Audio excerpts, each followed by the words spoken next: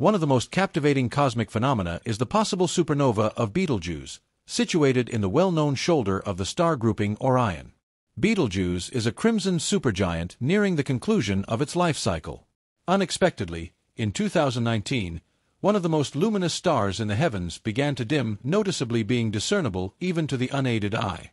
For several months, its radiance diminished to such an extent that numerous watchers speculated whether the star was perishing. Aiming their telescopes at the massive star, researchers were amazed by proof of the significant dimming. Betelgeuse is thought to be on the verge of erupting into a supernova, signaling the conclusion of its stellar existence. The radiant scarlet star Betelgeuse is positioned on the upper right shoulder of Orion the Hunter. You might know it by its alternate title, Alpha Orionis. Even though it is the second most luminous star in that constellation, following the supergiant Rigel, it continues to intrigue scientists due to its fluctuating behavior and distinctive moniker. Alpha stars are generally the brightest within their constellations, and although Rigel surpasses it in brightness, Betelgeuse draws attention due to its enormous size and reddish hue. Betelgeuse, also referred to as Alpha Orionis, ranks among the most renowned stars in the night sky, being the 10th most brilliant and 7th most visible for much of North America, Europe, and Canada. Betelgeuse sheds approximately 1 solar mass every 10,000 years, releasing substances uniformly in all directions and generating a nebula surrounding it. This nebula spans 30 astronomical units or 30 times the stretch between Earth and the Sun and is 250 times more massive than the star itself. At its heart, Betelgeuse's hydrogen nuclei merge under immense gravitational pressure, creating helium and emitting radiation and warmth in the act. As the star depletes its hydrogen, it starts fusing helium and carbon as substitutes. When helium runs out, neon combines with carbon to yield iron. The merging of iron fails to produce energy, leading the star to cave in under its own gravity and ultimately burst into a supernova among the universe's most forceful explosions. Depending on age and developmental phase, stars emit illumination in varied wavelengths from the vivid blue of youthful stars to the red of elder ones. Based on the ancient stargazer Ptolemy, Betelgeuse exhibited a hue he intriguingly labeled as ruddy. Nevertheless, early Chinese astronomers remarked that Betelgeuse looked yellow, hinting that it may once have been a yellow supergiant. Massive stars rapidly burn through their hydrogen, leading to an early demise. Even if their existence spans only 10 million years, there's no question that Betelgeuse is in its concluding phase. While our Sun still possesses more than 5 billion years of life, Betelgeuse is approaching its final moments, meaning it could someday erupt in a supernova. Betelgeuse experiences 2 cycles of brightening and fading, one happening every 5 years and persisting for around 100 days. It's assumed that the swelling and shrinking of its outer layers during these rhythms prompt alterations in its diameter and typical surface temperature. Widespread interest in Betelgeuse grew during its unpredictable conduct in 2019 and 2020, when its light faded dramatically before recovering briefly. Certain scientists have theorized that this strange activity could indicate the star is nearing its final transformation. Comprehensive analysis of Betelgeuse dates back to the 1st century BC, yet the origin of its dimming remains an absolute enigma. Betelgeuse has been spotted moving through the interstellar environment at about 30 kilometers per second after being thrown from its birthplace in the Orion OB1 group, which houses the stars of Orion's belt.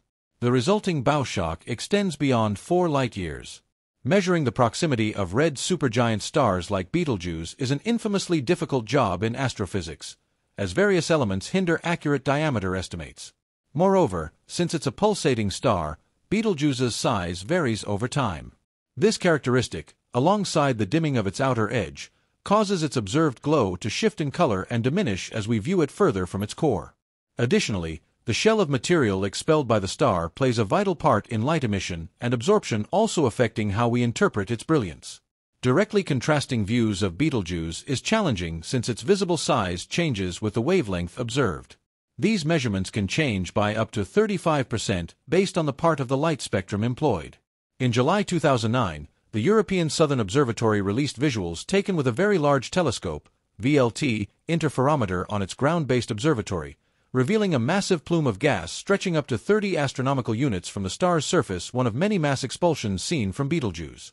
This outflow matched the angular distance between the Sun and Neptune. At least 6 such events have been found around Betelgeuse. These occurrences might reveal clues to the question of mass ejection in the concluding periods of massive stars, which may be central to their destruction. The complicated processes within Betelgeuse's extended upper layers remain puzzling, as does the exact method by which red supergiants cast off their matter. Such stars are fundamental to the circulation of elements within galaxies, and due to progress in interferometry, astronomers are approaching solutions to these riddles. In 2019, scientists employing the Hubble Space Telescope and other observatories found that Betelgeuse had blown off a considerable portion of its outer shell, triggering a substantial surface mass ejection, SME. Though the Sun creates solar mass ejections, Betelgeuse's events were thousands of times more extreme, with this theme flinging out material 400 billion times the mass of a typical solar eruption. By mid-February 2020, it had lost nearly 3 times its brightness, shifting from magnitude 0.5 to 1.7. By February 17, 2020, Betelgeuse's brightness had stayed largely constant for more than a week. On the 5th, it looked like the dimming had stopped entirely. However, the recent reductions in visible light weren't connected to a probable core collapse, as no notable changes in infrared radiation were registered on February 24, 2020. When Betelgeuse ultimately detonates as a supernova, it will be among the most dramatic cosmic occurrences ever documented. Even at a distance of 640 light-years, the blast will be so radiant that it could outshine the full moon and even be seen during daylight for several weeks or even months. Experts estimate that the supernova will discharge more energy in mere seconds than our Sun will emit throughout its entire 10 billion-year lifespan. The illumination from the explosion will speed through space and eventually reach Earth as a brilliant pinpoint of light unlike anything we've witnessed before. But rest assured, we are entirely safe. Although a supernova that near may sound threatening, Betelgeuse remains distant enough that the detonation will not harm Earth's biosphere or living beings. What it will do is present an extraordinary scientific occasion. As of the last few years, Betelgeuse has returned to typical brightness levels, but its irregular dimming patterns are still under intense observation. Scientists are leveraging tools like the James Webb Space Telescope, the Hubble Space Telescope, and land-based interferometers such as the VLT and ALMA. They're tracking surface light fluctuations, patterns in convective activity, and continual mass outflows that seem to reflect the star's instability. One well-supported idea is that Betelgeuse's significant fading was brought on by a vast cloud of starborne dust, created during one such eruption, momentarily veiling the star's light from our viewpoint. Grasping the mechanisms behind Betelgeuse could assist astronomers in decoding the life phases of gigantic stars, particularly those close to undergoing supernova. Such insights could help forecast similar phenomena in other galaxies, explain how chemical elements enrich the cosmos, and detail the formation and scattering of elements like iron and gold throughout space. Betelgeuse is effectively a ticking cosmic timepiece, and it's winding down. Slowly. It may explode tomorrow, next year, or in 100,000 years.